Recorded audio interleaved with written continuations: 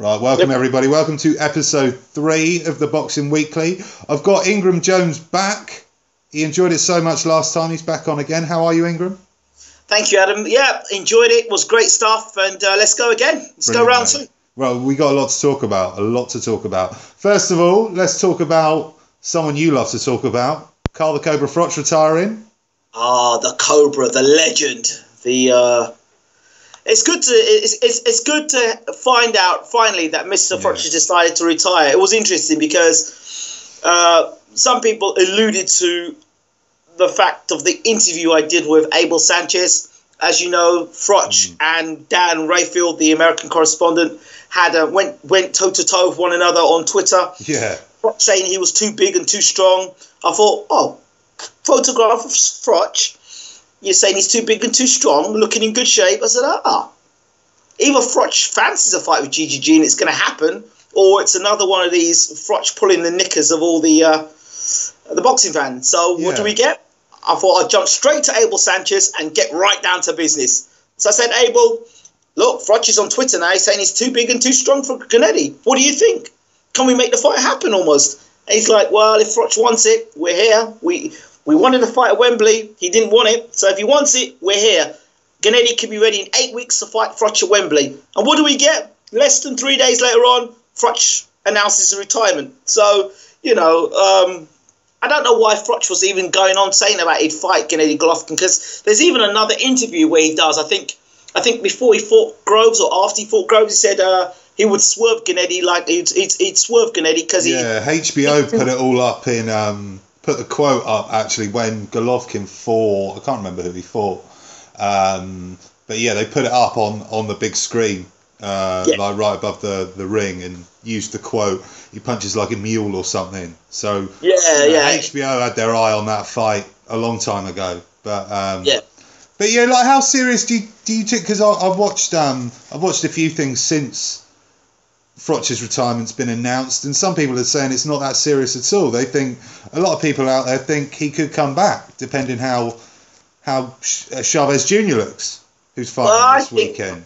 Well, for me, Carl Froch, you either love him or you hate him. It's as simple as that with him, and he speaks his mind. And the thing is, he's on Sky Sports. He was on Sky Sports before. So I don't know why people are saying, Froch is now on Sky Sports. So what was he doing beforehand? Was he not on Sky Sports beforehand?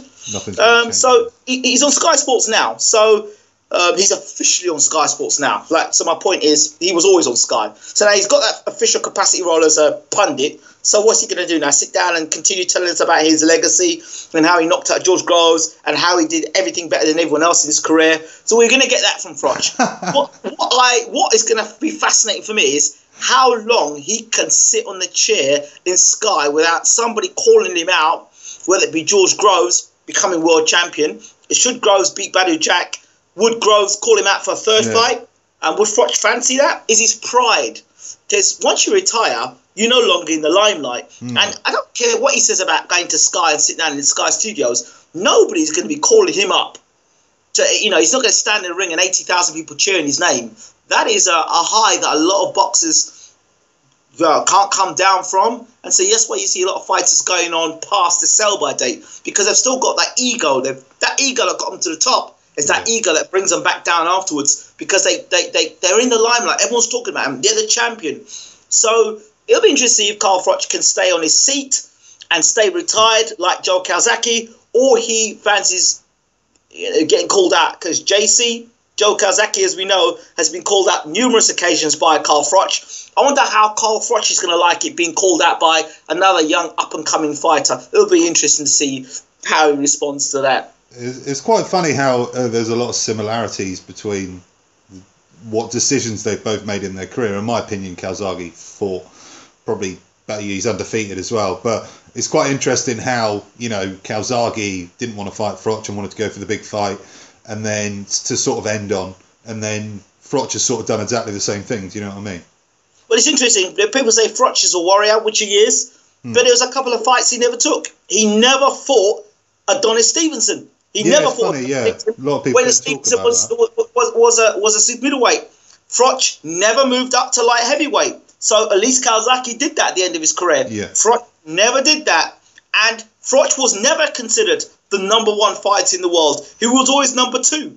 You know, even when Froch was, the super middleweight around when Andre Ward was in that suspension moment, that time where he had that contractual issues with the Goosen. It's Goosen, wasn't it? Yeah, Goosen, yeah. Yeah, so when he had that problem with Goosen and your mate Dwyer. Shout out to Dwyer. While all that was going on, Froch still wasn't #1 in the world. No. Because everyone knew that they were just waiting for Andre Ward to come back and do the business. So there were some people out there thought, if Froch fought Ward in Nottingham, he'd knock him out in a couple of rounds. But let's be honest, there was no way Froch was going to go out there and blow Ward away like he did against Boutte. Oh, no. It wasn't going to happen.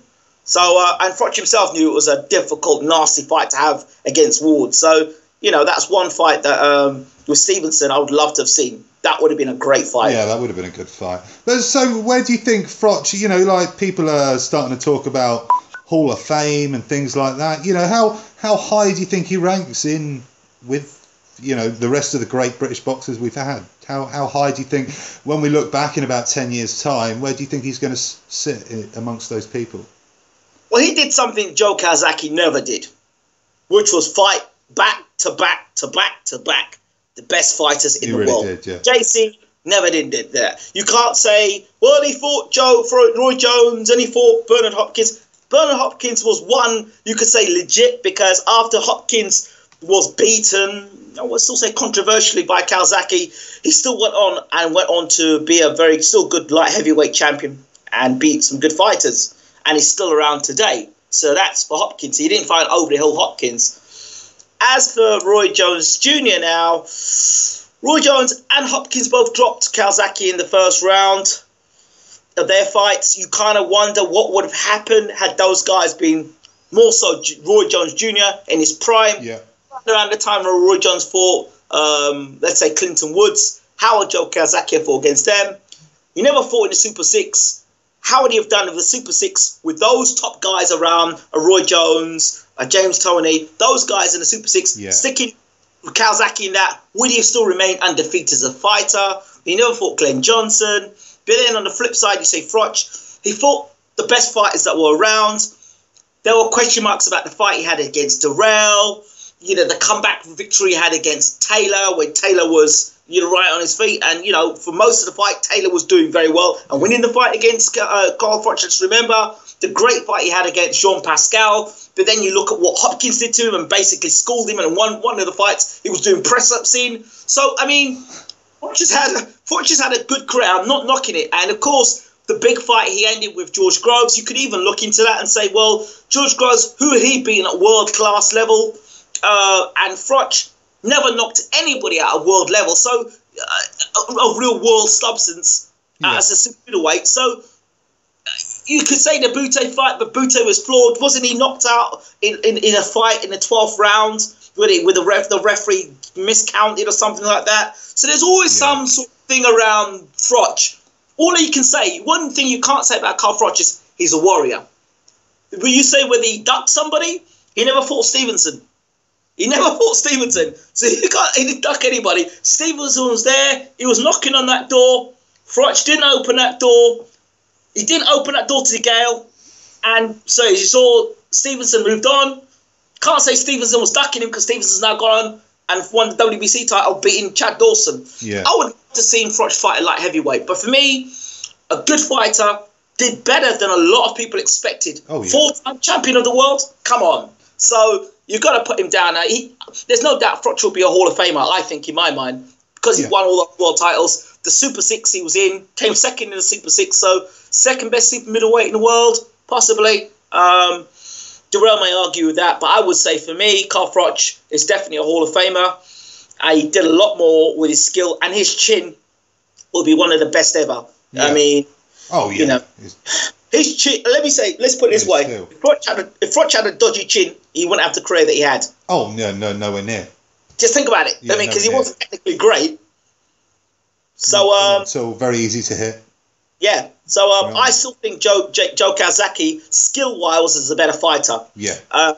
Resume-wise, you're going to have to lay to Froch because he fought in that Super 6. And he fought guys in the peak of their careers. You know, I mean, Kessler you could put aside. We had Arthur Abraham, who was still running through, knocking people out at middleweight. You had Andre Ward coming through. You had all those other guys in the Super Six. So really and truly, Durrell. So I'd say Froch has the edge in terms of opposition and caliber fighters he fought. So I give Froch the edge. I would love to see the fight on the Cobblers. Yeah, that's maybe stream that on your channel, Ingram. But yeah, I agree. I think he should. You know, for me, you know, you were joking about my my comment on Facebook, but yeah, he really has been. You know, you talk about people who, you know, you talk about the Stevenson there, but you look on his record, like, you know, Jean Pascal, Jermaine Taylor, Durrell, Kessler, Abraham, Johnson, Ward, Butte, Yusuf Matin, yeah, but Kessler, you know, double with Groves, but, you know, you can't really. And then look at JC's record. You know, he fought Eubank, and then, you know, he had some interesting fights in between. But, you know, big fight against Jeff Lacey, which was the big fight for him that really broke him out. The Mika Kessler fight was, I still think, his best fight. Mika Kessler, unbeaten, unification bout against a big puncher that a lot of people thought was the best super middleweight in the world. So he became the #1 super middleweight in the world. He never fought Roy Jones when he was in his prime. So we don't know. But with, you know, so he retired undefeated, and shout out to Joe Kazaki for doing that. But I have to give Froch the nod. And would Kazaki have gone through the Super 6 and won Super 6? That's the question. Would he have beaten Andre Ward? Yeah, it's an interesting one. Yeah, that would have been a fantasy matchups. That would have been a real 50-50. So, you know, like, Froch is getting this Sky deal. Like, we never saw anything from Calzaghe, really, did we? Do you think that's something he should go into? As, you know, because it'd be nice to have other people involved in the big fights other than just like everyone who's recently retired from Sky. Do you know what I mean? Personally, if it was me and it was Sky, I would do a similar thing to what they do with the football with Jamie Carragher and what's the other guy's name? Jamie Carragher and Gary Neville. You've got Liverpool and Manchester United. So why don't you have Joe Kazaki and Carl Froch on ringside, or those guys giving their opinion on a boxing bout? I would love to have listen to what Joe Kazaki has to say and Carl Froch has to say, and just sit back and listen to those two guys talk, show after show after show after show, and see who's the first to mention cobblers and straighteners. It would be interesting.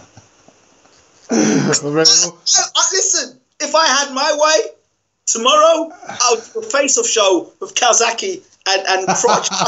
I think it would be absolutely memorable. That would be. And then a three-rounder, pay-per-view, three-rounder. Come on. I mean, who would pay for 3 rounds of Kazaki, Froch, and a bit of that cobbler stuff and a bit of pull and push? You know, a bit of that as well. Cobblers, straighteners.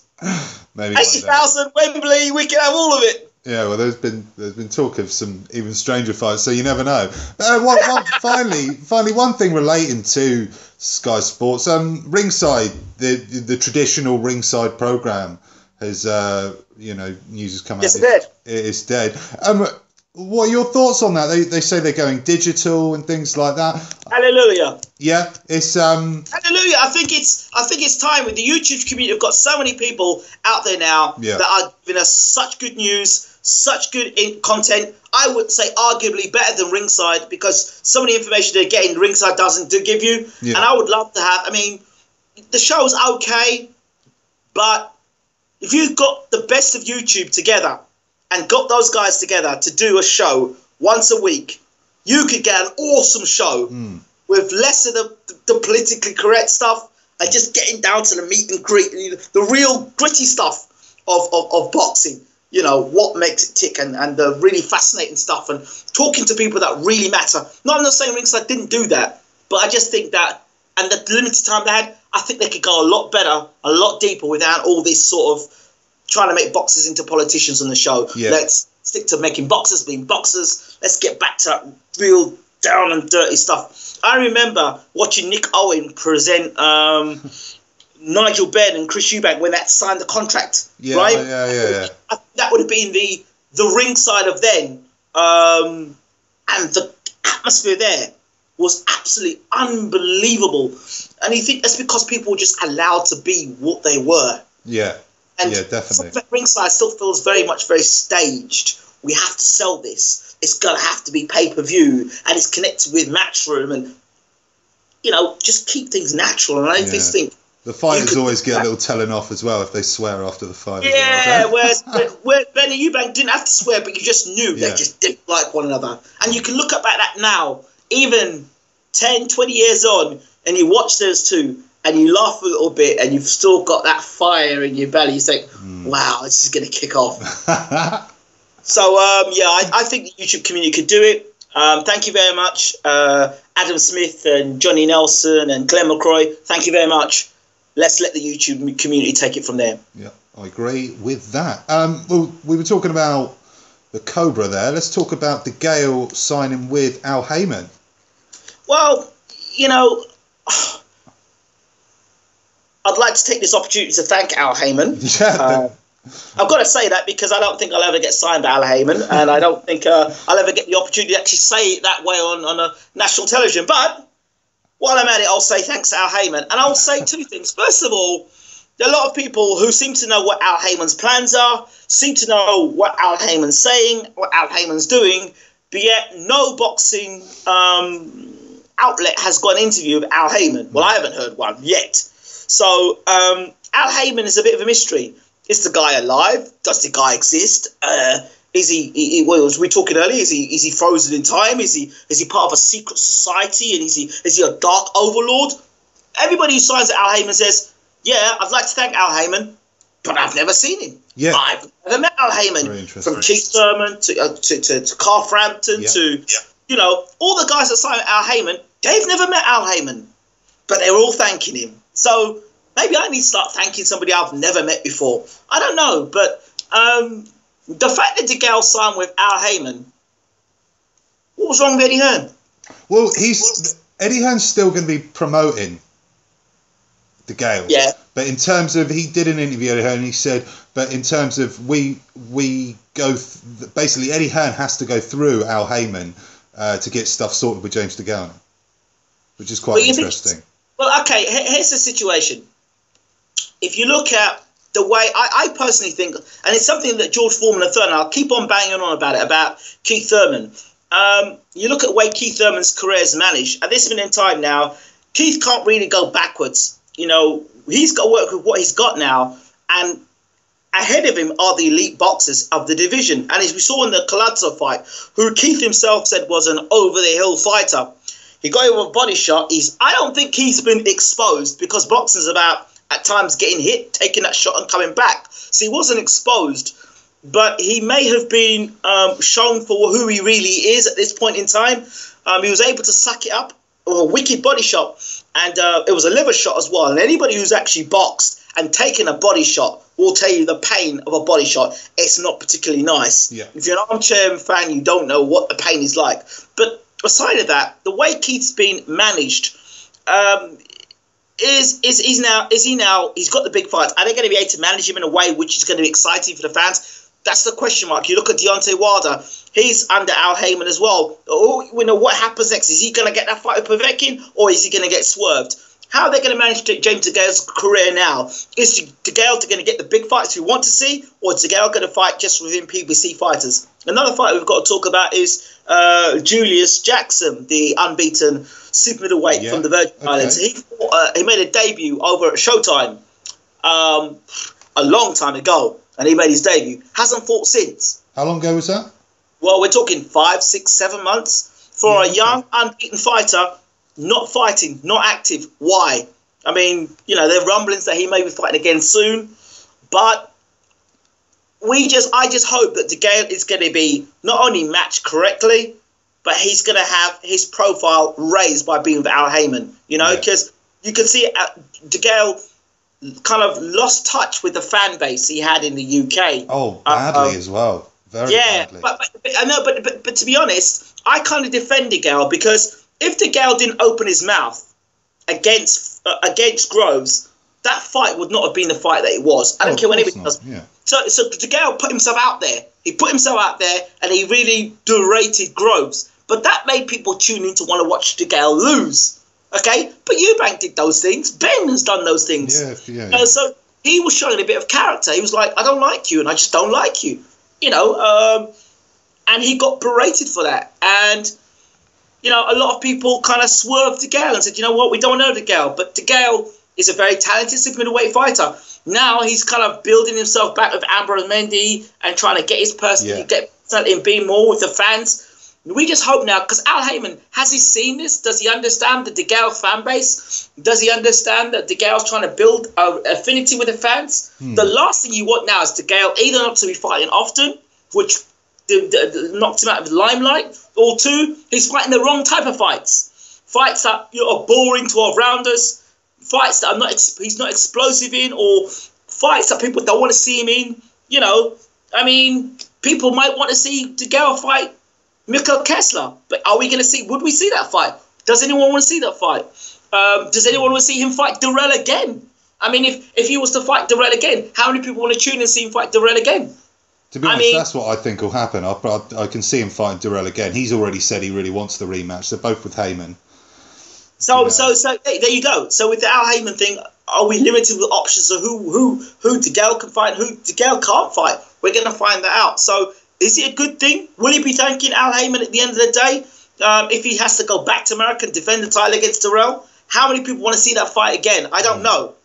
Sure, people might want to see him defend the title against maybe Martin Murray, or, it's just super middleweight. Or people might want to see the Groves 2 fight. People will want to see him fight Groves again. Okay, if he beats Badu Jack, Groves has got the championship. Will the fact that DeGale now is with Al Heyman, does it make it a fight that's going to happen sooner or later? Yeah. Does it put them close together or pull them apart? Frampton signs with Al Heyman.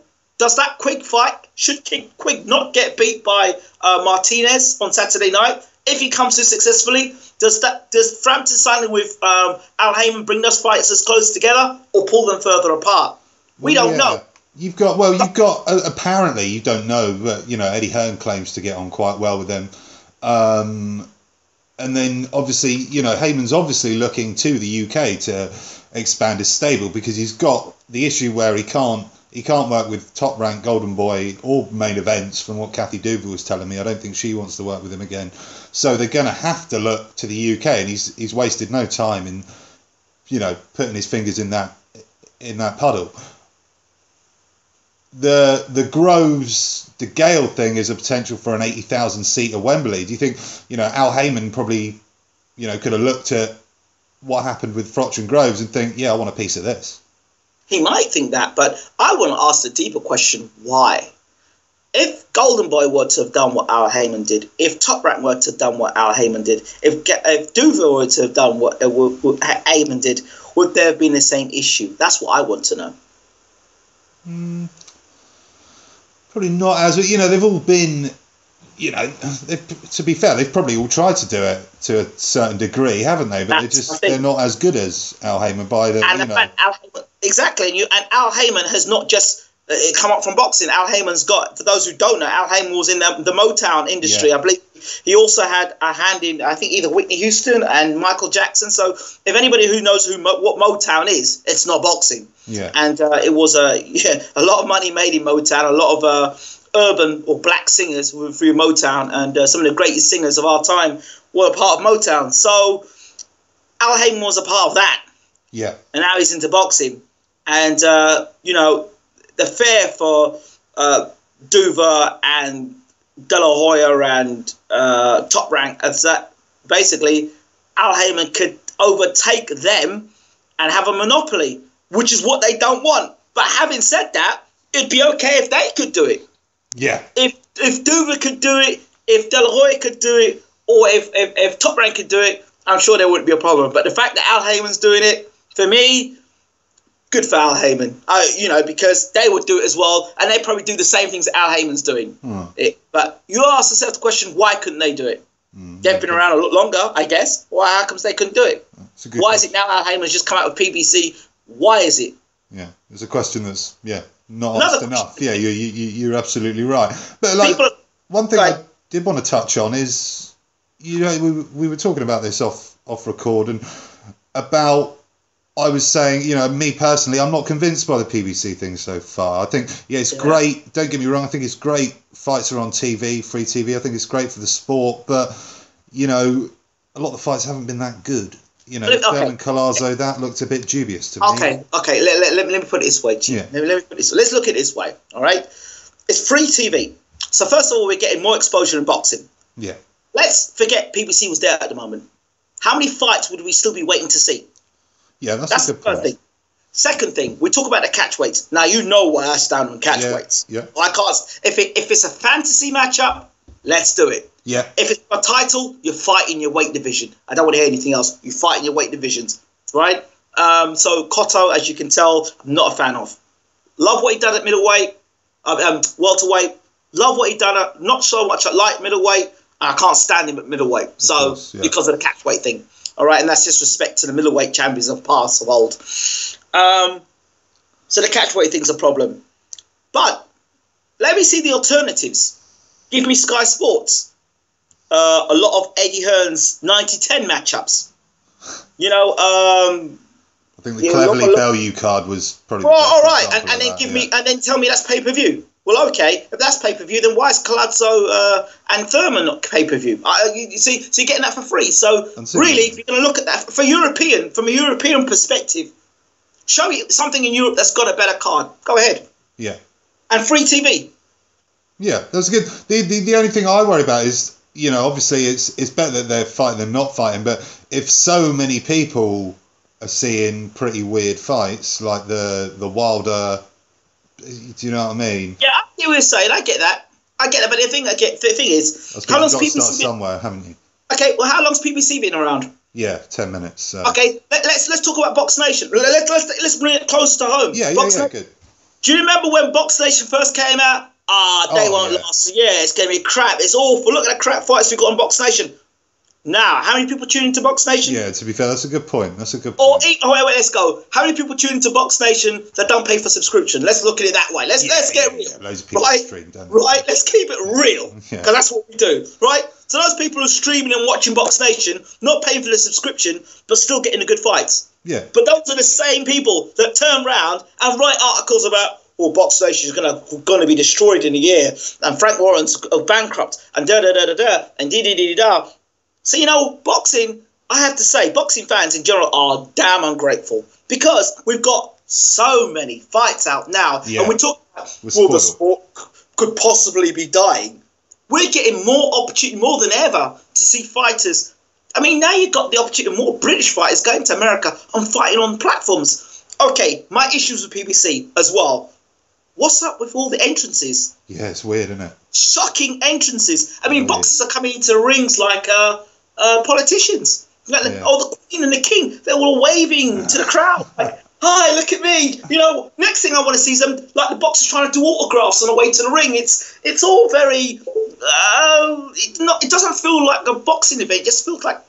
Well, this is what I thought Al Heyman would be trying to create. If you look at the example where he's got Thurman fighting in his hometown, he's got Wilder fighting in his hometown, I was like, okay, they're not fighting great fighters, but I like the idea, you know, taking a leaf out of UK promoters' books, build the fighter in their own city, build a loyal fan base, no matter what they do, whether they win, lose or draw, they've got some people behind them. But Amen. It looked like a lot of tickets were sold, you know, a lot to, you know, give it away for free. The concern people are getting, it's free. Yeah. And I think some of the people in America say, it's free TV. Well, if it's free, people are actually free tickets to go and watch these big fights. I mean, hey, but I have to probably say the British fans are probably the best fans in the world when it comes to watching boxing, you know. Oh, yeah. I mean, if you could give if there wasn't a divide between Britain and America, and you could get to see Thurman Collazo and you could watch it for free in Manchester, damn, would pack that place out, you know. Would, yeah. So I mean, I don't know. America's a big place. Yeah, it's early days, so I suppose only time will tell. But let's look at them. Let's look at PBC in 2-3 years' time from now, as we have with Box Nation. How long's Box Nation been around now? 3.5 years, I think, something like that. Yeah. Well, look how far they've come, and now they're showing the fight. They've done really well recently. We've spoken about it quite a lot, you know. Yeah, so you know, some things could be improved, you know that, but you know. You can't knock. You cannot knock what the fights are on. I'm not sure about the coverage, meaning the in-betweens with, I think it could be livened up a bit more, but presentation-wise. But the fights themselves, you can't knock that. Okay, brilliant. Well, moving on, let's move on to this weekend's action. We've got some good fights going on. Anyone listening, all you subscribers, I'm actually going up. I've got media accreditation for the first time. I think I've come off the bench because they only told me on Wednesday, but I'm still going. First of all, where should we start? Crolla against Perez. I've barely seen anything of Perez. I've seen a little bit, and to be honest, he looks like Crolla. I suppose the thing most people are wondering, he got hit over the head with a brick and snapped his ankle. I think he snapped the fibia rather than the tibia, which is the big one. I think I'm right. So, I'm a little bit concerned about Crolla, to be honest. Like, it wasn't that long ago. That's something quite bad to happen to you, being attacked like that. But you still, again, still delivered the world title fight. So win, lose, draw, Crolla would be fighting for a world title. Question mark, of course, is what does Crolla look like? Why didn't he get a warm-up fight before he got this world title fight? I mean, it would be nice seeing what he looks like coming back. So that's the first thing. Secondly, I know Sky like to say that Crolla's world class. I would really seriously look closer into that. Crolla's a good fighter. I don't know. I haven't personally seen anything world class from Crolla yet. I'm not saying he can't produce that, but I haven't seen that yet. That's my point. Yeah. And he's by guys that are not world class. So I just think that we'll just wait and see with Crolla. This is not a 90-10 fight. It's not a Joe Gallagher 90-10 fight. No. So I want to hear what I want to hear this weekend what Joe Gallagher's going to say in the corner, because this guy gets a lot of accolades for 90-10 fights. 90-10 meaning that 90% of the time your fighter is going to win the fight, 10% chance that the other guy is going to win the fight. So, Crolla, we're going to see what he's like in this fight. But again, I'd like to see him have a warm-up fight. So I don't know what to say about the fight. It's an unknown because nobody's, apart from those people who have been in the gym and watched Crolla spar, I don't know what to say. I can't make a comment on Crolla, but he's not world class. And if this guy's world class that he's fighting, then the writing's on the wall, to be honest. Yep. But if Crolla pulls it out, wow, happy to have a world champion. Yeah, we're going to have to see. We're definitely going to have to see the best we've ever seen from Anthony Crolla, and he's up against it, especially from on paper anyway, especially with what's happened. So moving on from that, we've got fellow stablemate of his, Scott Quigg. Like we spoke about this on the first episode of the show. You said you were really excited about this. I don't know, have you been watching the weigh-ins and the face-offs? Oh, I haven't. I haven't yet. And which is strange because I actually like Scott Quigg, but I like him. But you know what I actually watched today, to be fair? I watched him fight a guy. He was in the pocket, wasn't moving his head, and he got caught with a left hook, pulling that straight back and getting knocked down. I think to myself, well, if he gets in the pocket, makes those mistakes against someone like Kiko Martinez will take his head off for him. Quigg has got to show something more than what he showed so far in his career. He's going to show a very good chin. Let's hope that his body punches do transfer up at world level now against a guy, Kiko Martinez, that when he comes to fight, and he's in Europe, he'll come to fight prepared. If there's anything left of Kiko Martinez, Scott Quigg is in a very difficult fight. I think Kiko comes into the fight a favourite. Yeah. If Quigg really is talking about fighting Frampton, he's got a dispatch of Martinez and in good style to set up. And then if he can knock Martinez out quicker than Frampton did and destroy Martinez, wow. Then he makes a statement, and then he says, let's get it on Frampton. That's what I want to see from Quigg. But for me, I'm concerned about the big right hand of Martinez landing on Quigg's chin. I'm concerned about that. You're getting dropped by lesser fighters. Quigg has come on as a fighter. I love his body, his combination punching. But is he going to stand in the pocket too long? As you know, Gallagher fighters, they don't move their heads. They seem to stay in the same position all the time. So it'll be key what Gallagher says to Crolla. I keep saying Crolla. That's all right. Quigg. Strange. Quigg in the corner. I would like to see Quigg win the fight. I really would, because it would be. It's brilliant for British boxing. Oh yeah. Quigg and Frampton can get together and get that super fight on, right? Well, I have to call it a British super fight, because that's what I would think it would be. I would love that fight to happen, but whether he beats Martinez or not, I don't know. This is, for me, the first time Quigg really steps into world class. I'd agree with that. Yeah. Because I saw what he did to that guy, Martinez did to that champion who won the belt off. He went over there. It was in America. And he just took it to a guy. And I think that guy was unbeaten at the time. He was a power puncher himself. So he's not got no worries about going over to a man's backyard. Oh, he goes anywhere, doesn't he? Yeah. Yeah, and he basically had toe-to-toe and had it with him and steamrolled him. And if he goes with that same attitude with Scott Quigg, I mean, nobody knows. Because Scott Quigg's never fought at that level of world class, we don't know how good Quigg is. He's unbeaten, so we don't know how much he can take. We don't know how much he can go. I hope he can do it, but Martinez might be a bit too much for him. Okay. But I think if he's going to do it, he'll do it late. Yeah, I'm kind of siding. It's a hard one to pick, but I am kind of leaning towards Scott Quigg. I'm just thinking Quigg, at the age he is, he's kind of just about to maybe come into his prime. I think he might be meeting Martinez at the right time. I think Martinez might just be about on the decline. Not completely. I don't think he's completely at the bottom yet, but I think he's just, he's just gone past the peak of his career a couple of fights ago. Do you know what I mean? I think. So what was his last fight he had? It wasn't anything great. I'll find out for you right now. Hold on. He's had one fight since the Frampton fight. Yep. George Gakalidze, 16-15-1 in Barcelona. TKO second 8-rounder. So just a keep busy fight. So he did that. Was last time Quigg fought? Yeah, good point. I know what you're saying. So yeah, they are the same sort of things I'm worried about. We haven't seen Quigg. Sort of Martinez is the unanswered question we need from Scott Quigg, if you know what I mean. That's okay. Martinez slightly past his best versus Quigg at his best. Yeah. Does Quigg still?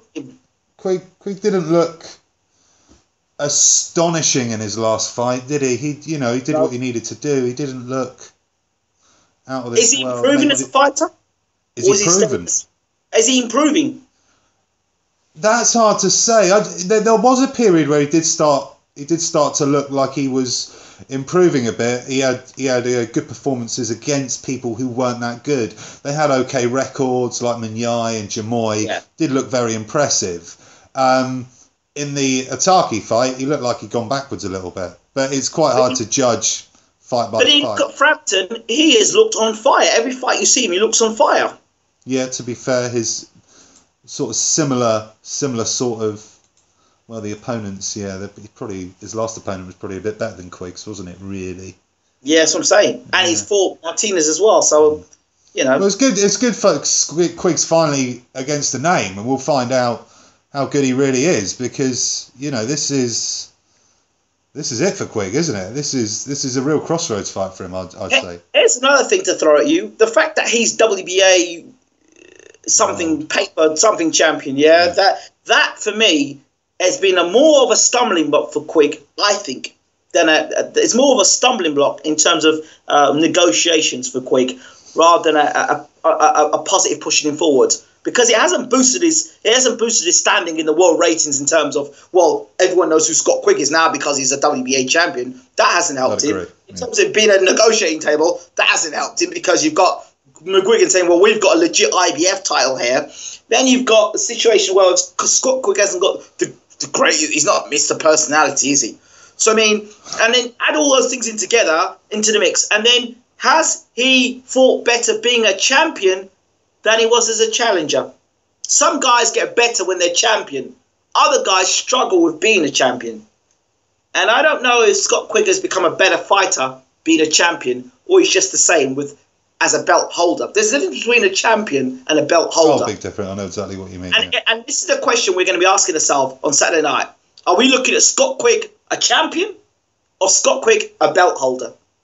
Interesting. Good way to put it. If he's a belt holder, then he won't be holding that belt after Saturday night.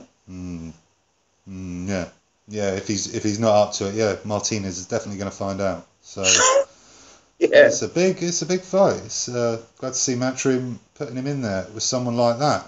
Well, talking of, we'll talk of Mr. Rigondeaux and Lomachenko's. Looks like it's pretty much done. It's quite again. There's rehydration clauses and things like that in it. Rigondeaux's completely stepping up. You were talking about Froch.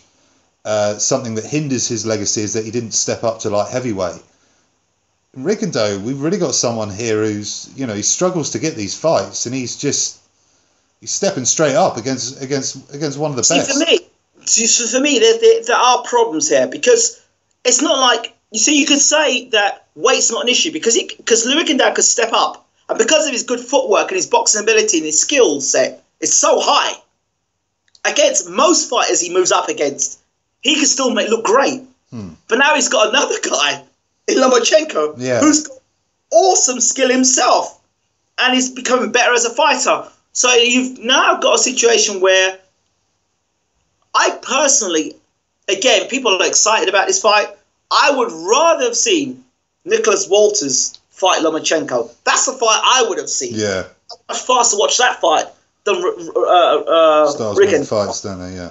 And I would rather have seen that fight.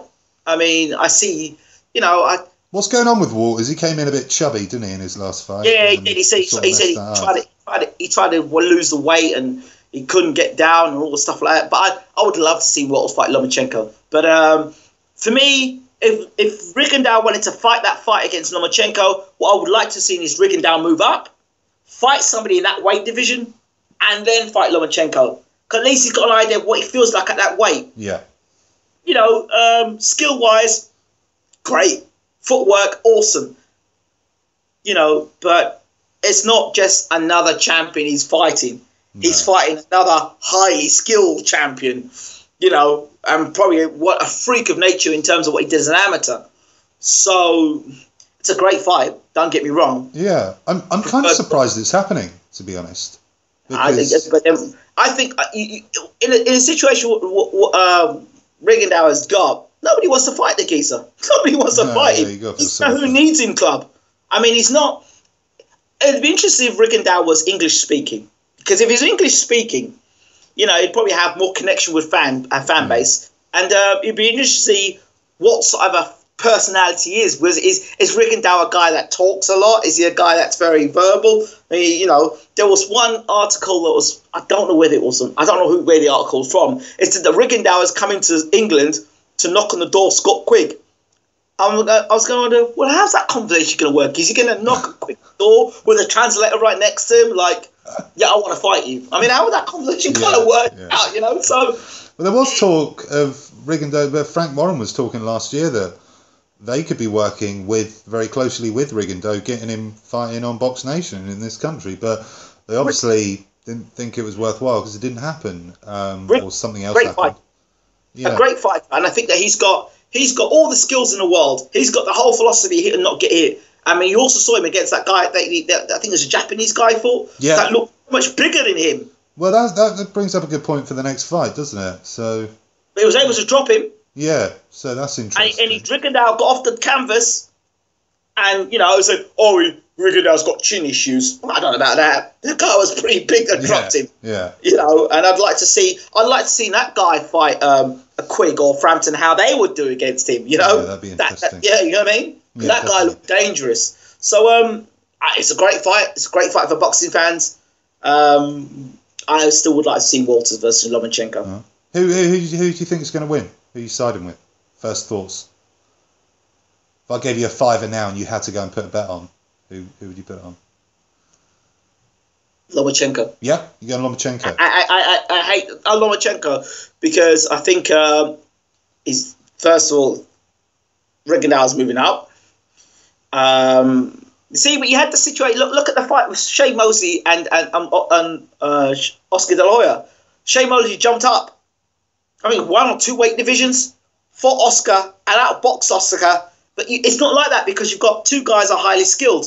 But they said a good big un always beats a good little un. Yeah.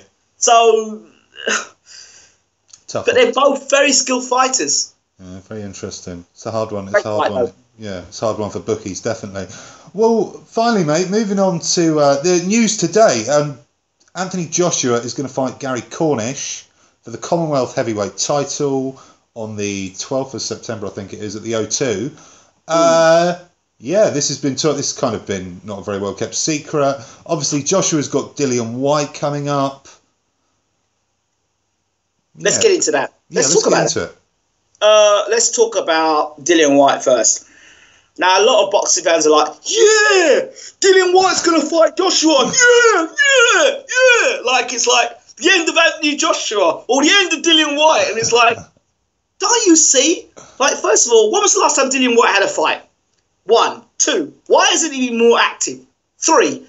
By the time Dillian White fights Anthony Joshua, you know for a start that it's Joshua's going to have the momentum and not Dillian White. So those are the first issues I've got there. I would like to see Dillian White fight 3 guys that we know their names of. For example, you know, a Matt Skelton, like how Joshua fought, a Matt Skelton, a Jason Gavin, and those 3 guys. Let Dillian fight those 3 guys. Get the ring rust off. Let him get his confidence box in the ring again, fighting. Have 3 fights, and then lead up to a big fight between Joshua and Dillian White. Why are they in a rush to get Dillian White to fight now? In November or December, I don't see what the rush is for. Probably because they know how much ability Dillian White's got, and they'd rather fight him now than a couple of years down the line when he's got a better chance of beating Joshua. That's probably why. Right. Well. That is it. So I'm not pleased the fight's been made because I can see. Okay. Cool. I'm not happy the fight's been made because for me, I would like to see Dillian White fight some guy. Like, let's see him fight John McDermott. Let's see Dillian White fight John McDermott, because I believe McDermott was going to fight Gary Cornish. That was the fight that was arranged. And I think that got cancelled. I was just thinking that would have been probably better for the heavyweight division in the country. White fight Cornish, and then... Because we would have got a bit more idea of where Dillian White is. When people talk about Dillian White, what's the first thing they mention? The amateur fight.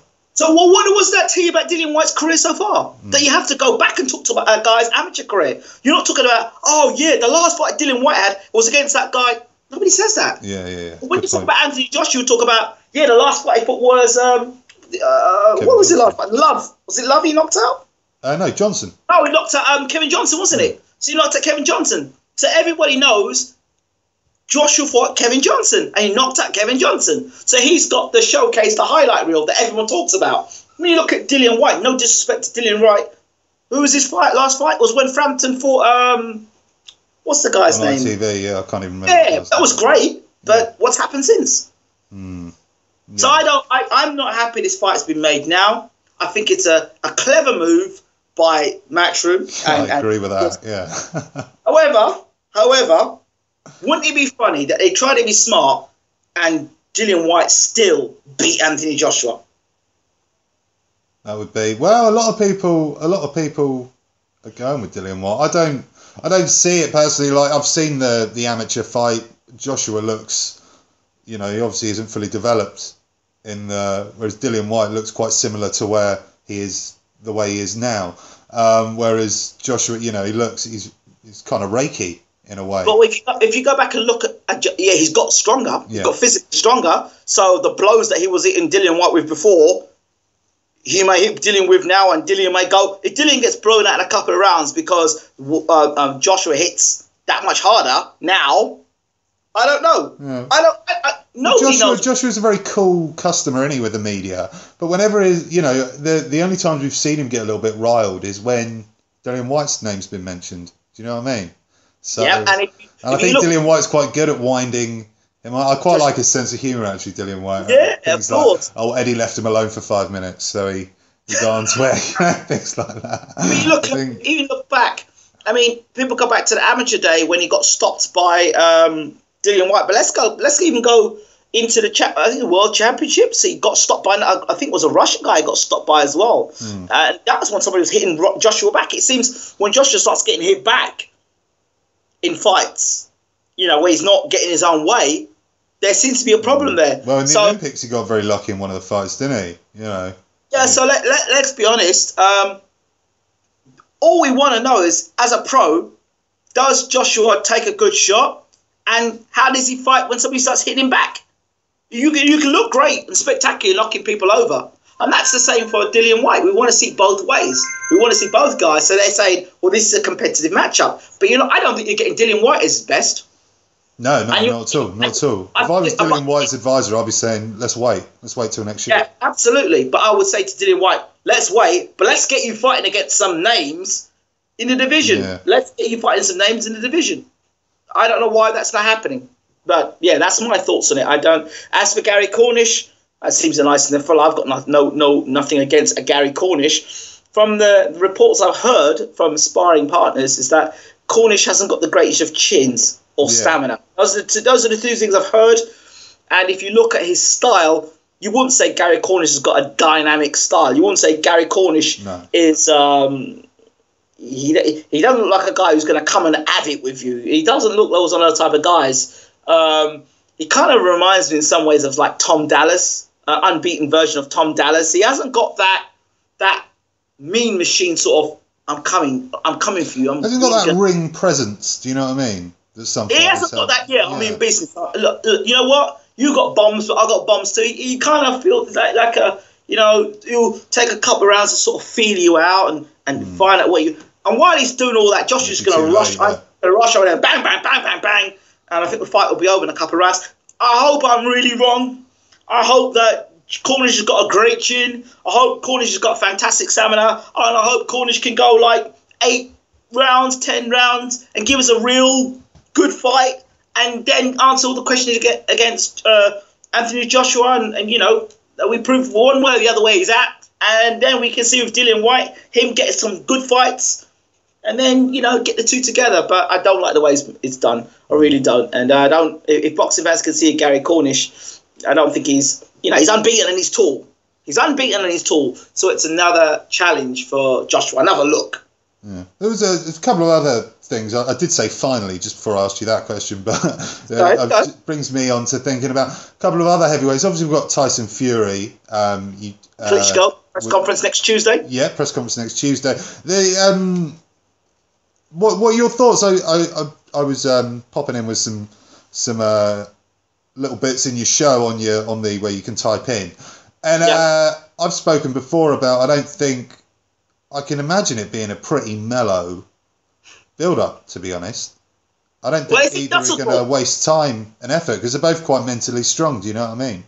Unless they try and sell the fight, but I don't think it really needs much selling. It's interesting. I was having a conversation with somebody on Facebook today. They're inboxing me. And I had this thought, and I thought, the fight, it's in Dusseldorf, right? So now, if Fury's doing his interview in Dusseldorf, it's not in London. So he hasn't got all the British press in the same... He hasn't got that same thing to play to. So now he's got to do it in Germany. I'm not saying Germany. He wouldn't do it in Germany. He could kick off in Germany, but it's in Germany. And probably just sit there. And... The majority of Germans will just sit there and just go... So this is another Englishman. He's over here. We had David Hayes. They're all the same. Yeah, and we had David Hayes saying he's going to knock the brothers out, and he said that he had the 2 heads. And you know how the Germans are. We had Derek before spitting in people's face, so they're gonna love us, aren't they? And now we've got this guy. He's really tall. He's come over here. He said he's calling Klitschko a shithouse and this and that. You think yourself, are the German media and the German press really gonna dick to Tyson the same way if it was in the UK now? I mean, if the press conference is in the UK and it's in London or it's in Manchester and Klitschko's there and he's not in Germany and in Klitschko's domain, we'll probably have a bit more fireworks. But the fact that he's away in Germany, will he be allowed to open his mouth the same way? Because obviously... It's a good point. It's a really good point, actually. Because something I hadn't really thought of, to be honest. If he can open his mouth up in Germany, like, look, I'm not on British soil. I'm in Germany, tucked away, having an interview with someone. Or I'm selling a fight with Klitschko. Come on. I said what I want to say. I mean, we know eventually Tyson's going to call Klitschko shithouse. It's just a matter of time. We're all waiting to see that happen. But it's just how the German press and how they respond to that behaviour. We know in Manchester we'd get the giggles and the clapping and the hey, yeah. But the Germans are not quite like that. And another thing, while I was kind of sitting back thinking, the whole Tyson Fury show. I mean, with Derek Chisora, he was very, I'm going to do this, I'm going to do that. And he did the same thing with Ustinov. Yeah. But I just kind of wonder if Tyson did that to somebody who had a volatile temper, someone who really would kick off. Let's say Tyson Fury were to say to Mike Tyson, you're a shithouse. How would Mike Tyson respond? This is interesting because so far in Tyson's career, we've seen, him say, you're a shithouse and you're this and you're that. And like David Haye just sat back and listened to him. Derek Chisora went, but we didn't really get anything from Derek. He was just like somebody who was ready to go, but he just never turned up to the party at any time. Yeah. Now you've got Klitschko. Are we going to get Klitschko sitting back and, all right, you're calling me a shithouse, I'm the king, this is my kingdom? Or are we going to get Klitschko standing up and saying, oh, you want some? It would be interesting to see Klitschko just turn and say you want something and be very aggressive in his approach. Yeah, that would be interesting. How would Tyson respond to now Klitschko being aggressive? Or how would he respond if like Mike Tyson was there? Would Tyson Fury conduct himself in the same manner if a Mike Tyson was there and said, Tyson, he said, hey, you're a shithouse. And then Mike will say, yeah, well, let's have it. I mean, Tyson ran across to Lennox Lewis and had it with Lennox Lewis. So if he could do it with Lennox Lewis, I just think to myself, would you really do it? Would you do it with those guys? I mean, you do it against guys who probably, wouldn't give it back to you. Yeah. But does that stuff roll with guys that would could you imagine him saying that to Wilder? To his face. It's all right saying over Twitter and calling someone a shithouse and laughing and joking. But when you actually see them face to face and they're looking you in your face, you say, you're a shithouse. And you're not Kevin Johnson laughing along and rapping away. And you're saying, oh, I'm a shithouse. You want some? And it gets that confrontational. What do we see then? Does that rattle Tyson Fury? Or does he hold it together? Does he kick off and roll around this guy? Does that change his mentality? I would love to know how Tyson responds to stuff like that. Well, during the Kevin Johnson build-up, I think they were going for beers together as friends before the fight. That looked scripted to me. And the best mates now, so... So, that's it. I love Tyson because he's a character. I love the way he conducts himself in that sense. And we always talk about,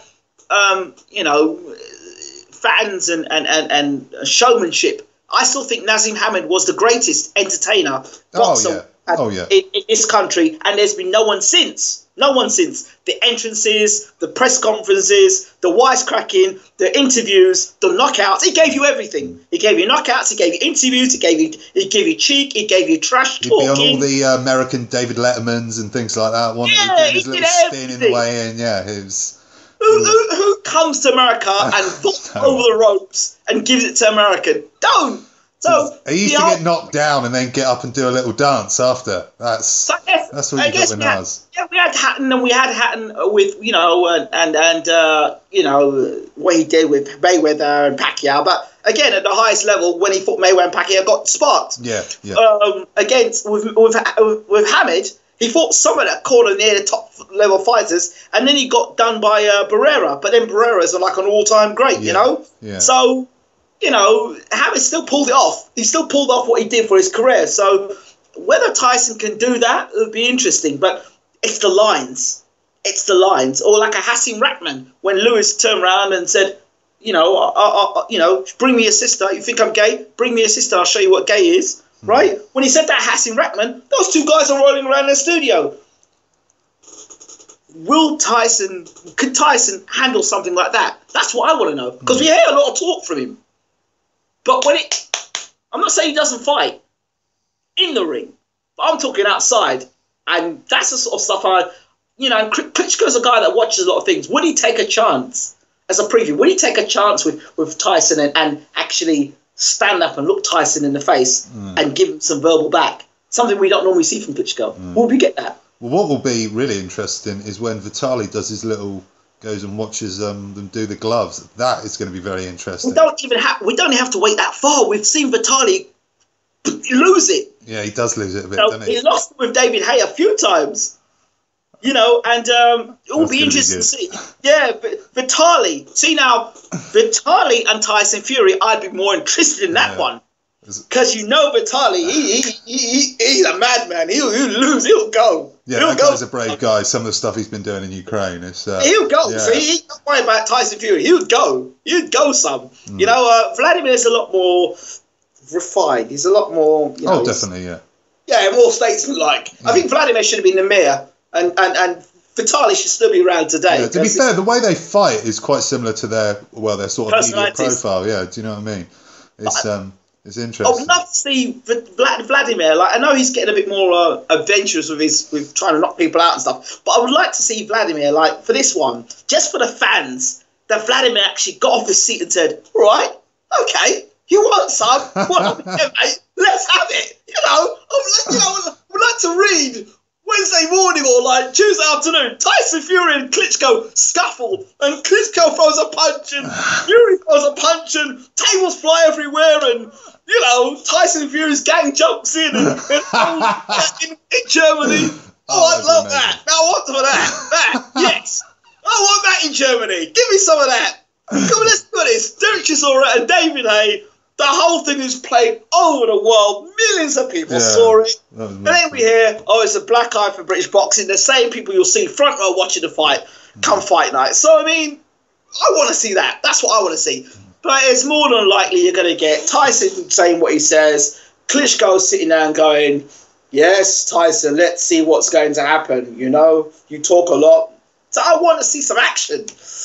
And do you think it can happen? Do you think Klitschko could flip and become a madman, become a bad man? I can't see it. I can see Vitaly kicking off.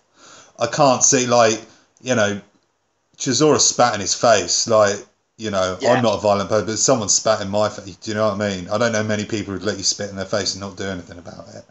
Exactly. I know it was just like water, but still, you can't show any more disrespect. And he just went straight in his face and just spat, and he didn't do it.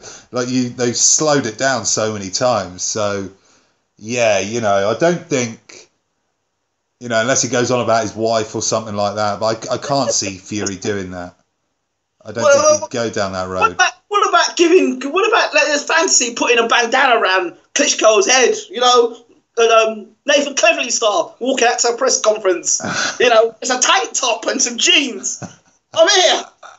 Oh no, I'm being silly now. We can all dream. It's exciting. Everybody wants to see the press conference. Yeah. Everybody wants to see that press conference. It's good. There's real buzz about it.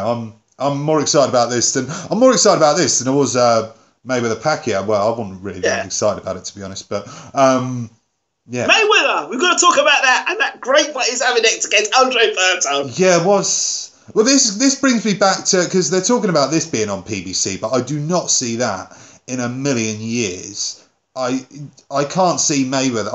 Mayweather is not that bothered about what the fans think anymore. I'm sure of it. I think it's just it's rumours, this PBC thing, him fighting Andre Berto. I can't see Mayweather not cashing out on another pay-per-view. Let's make this really interesting. Let's make it really exciting here, yeah? Let's talk about the fact, because everyone's going to say, "Oh yeah, Mayweather's going to fight Berto. It's going to be real boring and Berto's going to get beaten." That's what everyone's going to say on all the YouTube channels. Yeah. Let's make it interesting. Let's say Berto's going to win the fight against Mayweather. Where does that put Andre Berto, first and foremost? Andre Berto, we get up next morning and you discover Andre Berto has just knocked Floyd Mayweather out in the third round. What happens then? Where does his legacy go? I can't even think that happening. I can't see that. Wait, hold on. Let's think a second. Where does that legacy go? I think there's a lot of obvious things that people find quite easy to not like Mayweather. Do you know what I mean? There's quite a lot of things about his personality. So, yeah, he'll be rubbished for a good couple of years. I think later down the line, when people look back, it'd still be considered a top. But it would be similar to, like, you know, Nas. Shane Mosley, nobody gave him a dog's chance against Mayweather. They wanted him to win because they didn't like Mayweather, but they didn't think he'd win. And then when he caught Mayweather in that second round with that big shot, and Mayweather's legs went, and then he hit him again, it was like, whoa. If Berto were to catch Mayweather with a similar shot, and the legs went, and Berto was able to follow up, because Berto's quite a powerful guy. Yeah. He's limited, but he's powerful. Well, Maidana's limited, and there was, I think it was the 4th round, he caught him on the bell. Yeah, and he was in trouble. He was in serious trouble. That's my point. Serious trouble. You know, and he's got nothing to lose. Everybody's expecting Berto to get his ass kicked, so it's like, unless, you know. Do you think it's good that, you know, like, people like you remember Buster Douglas when he beat Tyson? Do you know what I mean? Do you think it's good that these sort of lower fighters, you know, well, it's certainly low, I'm not trying to be disrespectful, but not pound for pound stars. Do you think they should be chucked the odd chance now and again, these kind of guys? I mean, look at Floyd's record. Look at Floyd's record and the guys he's fought. I know a lot of people slash Mayweather, but let's look at the other fighters around in the division. How many other guys fight consistently like Mayweather, the top guys in the division? Yeah, I think Mayweather gets a hard time for saying he does. He's fought. Anybody slags him off or says anything bad about Mayweather, ask them, name me their fighter that's fighting as consistently as Mayweather and fighting consistently top fighters in the world and winning and being still remaining undefeated. Yeah, there's no. So there's no comparison, really, is there? Yeah, well, as I said before, there's a lot of things that are easy to hate about Floyd Mayweather, but as a boxer, you can't take anything away from him, really, in my opinion. Like, he's made everyone else look very ordinary or pretty shit. Everyone he's fought, apart from, you know, Mosley had a couple of, you know, we're struggling to find a moment. We've talked about one punch at the end of the 4th round with Maidana and a couple of shots from Mosley. That is about it, isn't it? Really, there's not much else there. You know, the Pacquiao fight was interesting. Pacquiao caught him in 1 round, I think, or 2 rounds. Yeah, there's a little bit, but you know, Pacquiao's Pacquiao, isn't he? So he's up there, same sort of stature as Mayweather. But, I don't think Canelo landed anything really of any significance. No, did he? He didn't. He made him look very, very ordinary, and he does it all again. I'm kind of looking forward to Mayweather retiring, to be honest. But what's this big thing about this? I keep saying it. People could say, "Oh, he's gonna break Marciano's record." Well, hold on. What about Julio Cesar Chavez? He was 89-0. You had Ricardo Lopez 55-0. Yeah, it's not a record, is it? No, it's not a record. Where is this record? It's not a record. Stop talking about Mayweather and a record. There's no record. There is no record. There's no record for him to break. He is the biggest selling boxer. Give him that, but you give him that, right? Highest grossing, fine. But he's not breaking like unbeaten records because he's not. Why do they keep talking about Marciano? Marciano's a heavyweight. Why do they keep talking about Marciano and Mayweather beat Marciano's record? What about Chavez's record? Just simplistic journalism, isn't it? As usual. It's just, you know what I mean? So yeah, I'm good on a newspaper. That's all it is, really. So Berto, he says he's got 1 foot out the door, Mayweather. So, you know, at least he's honest. He's saying, look, I might fight Mayweather, I might fight Berto, I might fight Mayfield. I mean, I'd like to see. I don't mind. I wouldn't mind watching the Berto fight because as long as he retires after that, I don't want to hear him fight until 50-0. I'm not interested. Don't care. Yeah, I'd really don't want to see Pacquiao and Mayweather too. No, I don't see that. I don't want to see that. I don't want anything to do with that if it does happen. Yeah. I'd like to see Pacquiao Thurman. Really? You'd like that? Yeah, I'd love to see that. That'd be a good one. It's funny, we were talking about, I was talking with Jay on the show last week, and we were saying that we reckon that the sort of Pacquiao's probably going to be lined up for to hand the torch over to Terence Crawford, because Bob Arum's not going to be that bothered in a couple of fights' time. He's going to want to do things that benefit top ranking Bob Arum, and him losing to Terence Crawford, and what a big way to announce yourself as a world great in knocking out Pacquiao or getting a UD against him. That could be. Yeah. That's a good fight. I also think that Thurman versus. I didn't think before, but I actually think Bradley's got a very good chance of beating Thurman now. Oh yeah, I do. I think Bradley. Yeah, I actually have Bradley beating Thurman at the moment, especially after the Collazo fight. Definitely. Absolutely. Can you imagine Bradley's going to get a lot more shots off. He's a lot craftier. His defense is a lot better. He thinks he's better than Bradley. He thinks he's better than Pacquiao. He thinks he's better than all the rest of them. I tell you, the Sean Porter fight as well. I used to think Porter would get destroyed by Thurman. I ain't so sure now. That's probably the best fight he could take next, because that's probably a fight that's going to be respected by the fans, and it's probably the easiest one out there for him. Although it's not an easy fight at all. He can't run around the ring against. I don't think he's good enough to run around the ring against Porter and keep Porter off him. He's got to use the jab, which I don't see Thurman using much of a jab. And when he sits on those ropes, Porter's going to have a field day with him. What about Thurman Khan? Can you see that happening? That's been talked about quite a bit. Khan, where does he go now? Let's be honest. He's talked about Thurman. I don't see Thurman Khan happening. I really don't. Who's Khan going to fight? Because you don't want to fight Brook. Khan, he's not going to be fighting Mayweather. I can't see him fighting Pacquiao because he's with Heyman. So yeah. What's Khan going to do? Khan Algieri too. Yeah, I was just about to say that. To be fair, Algieri deserves it, I think. To be fair, we laugh, but Algieri... Okay, let me ask you, I ask all Amir Khan fights, name me one fight Amir Khan has had that has said, you know what, I'm a true 147-pounder fighter. You know what I'd like to fight? Amir Khan, Danny Garcia 2. That's the fight I want to see next. Yeah. Let Garcia deal with Malignaggi. Let's hope he can get past Malignaggi, because he struggles with a left jab. Yeah. Let's see him get past Malignaggi, right? Let's hope he's successful against Malignaggi. Let's see Khan, Garcia 2 in the welterweight division. I think that's a good fight. Because Khan could avenge that. Is Garcia Malignaggi at 147? Yes. It is at 147, yeah? So that's interesting. So, yeah, that could be a fight that could happen down the line, Garcia-Khan team. But, to be fair, does Khan deserve another go at Garcia? Well, I don't know. Well, I mean, Garcia he's got to prove himself as a 147er. Yeah, I don't know. That's a good point. I'd like to see Lucas Matisse, Amir Khan. I can never see that happening. Yeah, that would never happen. I'd love it. Yeah, I'm sure Matisse would love it, but yeah, that's definitely not happening. What's going on for Lucas Matisse now, by the way? Oh, who was he going to be fighting? They were talking about him fighting. Oh, who did they say that he was going to fight? You know who Khan could fight? Provodnikov or Brandon Rios. Yeah, that could be. But again, they look like Khan opponents, though. You know. Yeah, they're not. He sort of fought people like that already. Do you know what I mean, though? That's it. But look at Brook. He could fight. I could see Brook fighting one Marquez if he doesn't fight Rios.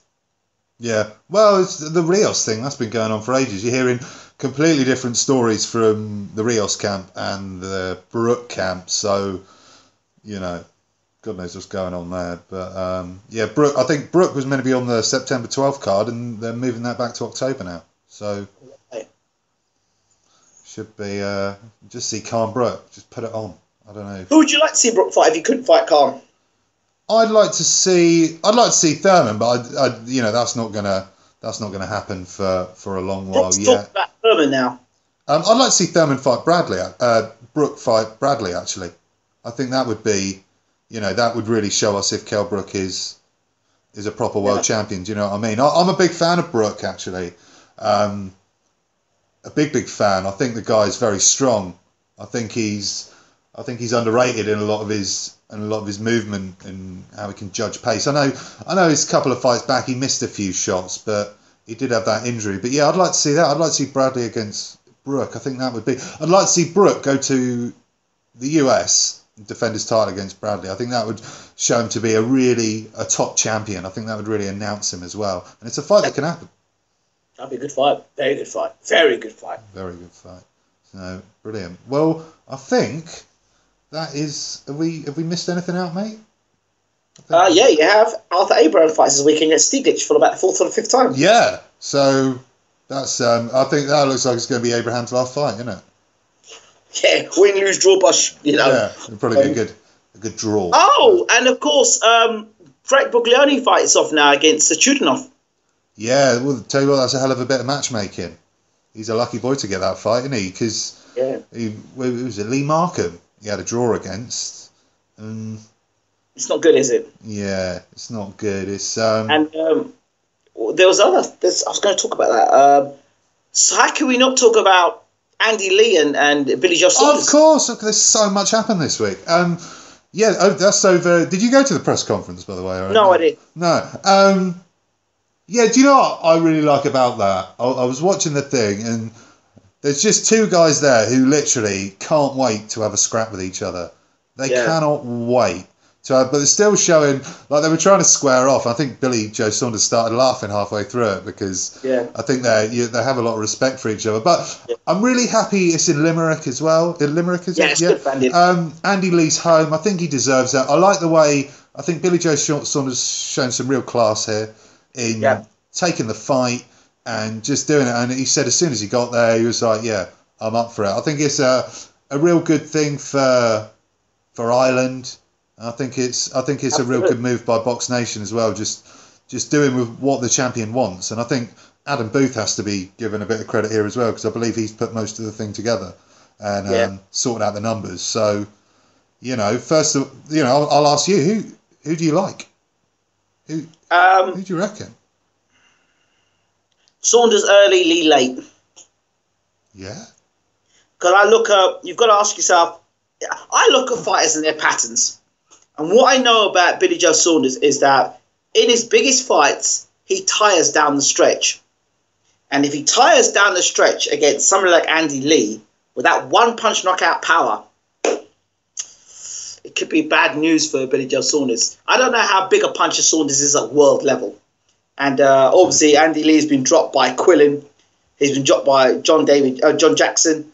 And they're heavier punchers than Saunders. And Lee got off the canvas to win fights, Good point, actually, So I think Lee's the favourite at the moment in this fight because of the caliber of fighters he's had. For me, the background he had fighting and being trained with Manuel Stewart. I think now he's coming onto his own now, Andy Lee, and he's definitely. I think he's a premier middleweight. My personal opinion. I think he's a premier middleweight. Come of age. Yeah, he's come of age, and I think he just finished having the Quillen fight. He was able to drop Quillen as well. I think that one-punch knockout, genuine knockout power, world level. I want to know how Saunders wins, how Saunders deals with that. He's got a good chin, Saunders. We showed that in the Eubank fight. He's got a very good chin, yeah. But I don't think Eubank is a world-class puncher. Yeah, I'd agree, yeah. And if it goes down to a brawl, I know who I'm backing. I'm backing Andy Lee with that one-punch knockout power. Can Saunders outbox Lee for 12 rounds? That's what a lot of Billy Joe Saunders fans were worried about him going into the Eubank fight, weren't they? They were like, everyone was saying he has to box. He has to box. And I think that was probably one of the first times that we've seen him be that disciplined in a fight, Billy Joe Saunders. There was a couple of rounds where he was gassing a little bit. But, yeah, I think he has to stay with that exact mentality if he did with the Chris Eubank thing. I think they're quite similar in a way. My concern is, when was the last time Billy Joe Saunders fought? Yeah, he's had a long time off, hasn't he? Blowing up in weight. A lot of money to spend as well. Then having to come back down in weight. How is he making that weight to get back down? He was in the best shape of his career, and I was there. I was there for Eubank Saunders. I interviewed Billy Joe Saunders, and he looked in great shape, but it's just making the weight with him. And if it is symptoms of him gassing because he's too big for the weight or he's not losing the weight properly, and he's gone to Marbella and had this top training camp, but yet still was gassing down the stretch against Eubank Jr. Yeah, he was. So, and you've got Andy Lee, who is there from round 1 to round 12, and he's got that one-punch knockout power, and for me, he's got the equaliser. I don't think Saunders... That's a good point. If you talk about Billy Joe Saunders gassing there, if he gasses Andy Lee, if anyone's going to take that as an opportunity to knock him out, Andy Lee's going to. Anyone else in the division other than Golovkin maybe, but I mean, you can't knock Saunders, British, Commonwealth, European. You can't knock that. And I love Billy Joe Saunders. Yeah, he's a great fighter, yeah. But there's European and then there's world level. Chris Eubank isn't world level. Junior, he's not world level. Spike O'Sullivan isn't world level. He's a good fighter. Nick Blackwell is not world level. John Ryder is not world level. No. But then look at Andy Lee and who he's fought. He's fought Quillen. You know, and Chavez in his prime. Right. He's fought what's his name? Didn't he fight Vera? Brian Vera? Yeah, he fought Vera. Yeah. Twice. When he was pretty decent as well. Yeah. Yeah. He's fought the Jackson fight as a puncher, and he fought the guy who wanted to win the world title. Oh yeah. I mean, so he's mixed the higher level. Win and loss, but he's mixed the higher level than Billy Joe Saunders. Billy Joe Saunders has yet to fight a real international name of real quality. So Andy Lee is his first international name of real quality, proven real quality. So, you know, it's whether Saunders can go to the next level and actually make it at that level, and that's my concern with Saunders. Yeah, this is the you know, if Billy Joe Saunders is to be because everyone's been talking about Billy Joe Saunders since he was 18, haven't they? Yeah, you know, I remember the Trans World Sport documentary on him when he was little Billy Joe Saunders. Yeah, he's like, you know, had no hair on his face or anything, and you know, this is it now, isn't it? This is you know, if he beats Andy Lee, he is there. And then he's going to have to go and he'll probably fight Eubank again, maybe. But you know the you know, your Golovkins, your Lemieux, your Quillens. That's what he's going to consistently be involved in. I don't know. I would love to see Billy do it, but I can't see it. Billy Joe Saunders has got an 8-rounder coming up, hasn't he? Has it? I think so. Yeah, I think he's got an 8-round. I thought he did. Maybe I'm wrong. But maybe they changed it because he was. I thought he had an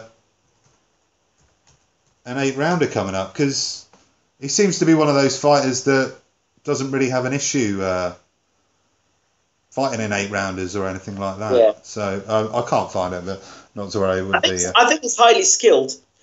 Lack of punch power and stamina are my questions marks for him, and the out of the ring activities are all the things I'm very concerned about with him. Yeah, well, he consistently blows up after each fight. We see him in Box Nation. It's like, you know. And then you look at someone like Andy Lee, who's a consummate pro. Yeah, you can tell, can't you? You really consummate pro, and he's got Adam Booth in his corner. You know, and Booth will be setting a strategy against Billy Joe Saunders. Booth will have seen Saunders gassing. He would have seen how Saunders likes to get into a tear up, and I think he'll say, you know what, we're going to draw Saunders into a fight, draw him into a fight, and let the left or the right hand go, and let's see how Saunders takes that. And moving on from that, we'll close on someone I haven't heard much from. Do you know what's going on with Eubank Jr. at the moment? Obviously, he. Remember I said to you before, I think I spoke to you, and the story was that Eubank Sr. pulled out Eubank Jr. from the fight with Gennady Golovkin. With Saunders to go and chase the fight with Gennady Golovkin in November. That was what I heard. Yeah, I remember you saying that. Has there been any movement on that? I don't think that's good. No, because Gennady's going to be fighting Bernard Hopkins now. Yeah, I've had that as well. So if Gennady fights Bernard Hopkins, where does that leave? Fight everyone at the moment, isn't he? He's Mayweather, Froch, Hopkins, Eubank, Lemieux's been chucked out there. He's fighting a lot of people, isn't he? So yeah, Lemieux. Like I said, Gennady Golovkin needs to fight Lemieux. That's it. I don't want to hear no more of Gennady Golovkin fighting anybody else but David Lemieux. Fight a guy who's going to hit you back and wants to hit you back and has got the power to knock you out. Fight Lemieux. And then let's talk about Gennady Golovkin. All right, mate. Brilliant. Well, on that note, I think we'll end the show. I said finally, I think about an hour ago, but we've had so much fun again. Having a chat. I really appreciate you joining me again, Ingram. I'm pretty sure most people who subscribe to me subscribe to Bayloric Boxing, Bayloric Worldwide, Ingram Jones. Yep. All the rest. Go and check it out. Thank you, the 190 people who tuned in last week. We're growing every week. And subscribe, because we're going to have exclusive footage from this show at Manchester this weekend. And that's a bit about all from us. Absolutely, and I would say support Adam, Noble Force, seeing what he does some great interviews, get some really good people on his show. I don't know how he does it, but he does it, and I really appreciate it. So it makes people like Adam make me want to work harder. So shout out to you, Adam, doing a lot of hard work, and a lot of people not seeing what you're doing. They need to see you, sit down and watch what you're doing. You're getting these interviews, the interview with Anthony Mundine, to talk to Jonathan Banks, to talk to the people you're talking to, not just the stars in boxing, but to talk to up-and-coming rising fighters in the division, which we need to look at those as well. So it's amazing to be able to get those interviews, and it's all love to you, brother. You need to just keep going and keep working. Mate. Appreciate it. Have you got anything exciting coming up this week? I don't know, mate, but every time I see an interview of you, it makes me want to have to go and do an interview as well. Like, that Adam Forsy's got another interview out. I've got to get an interview now. Yeah, it's funny. I do the same. So I need some more exciting intro music. Yours gets me ticking. That's well, it was the face of the old Superman thing, so it was a bit of a cheap rip-off of the old Superman thing. So brilliant, mate. Well, thanks again so much for coming on, mate.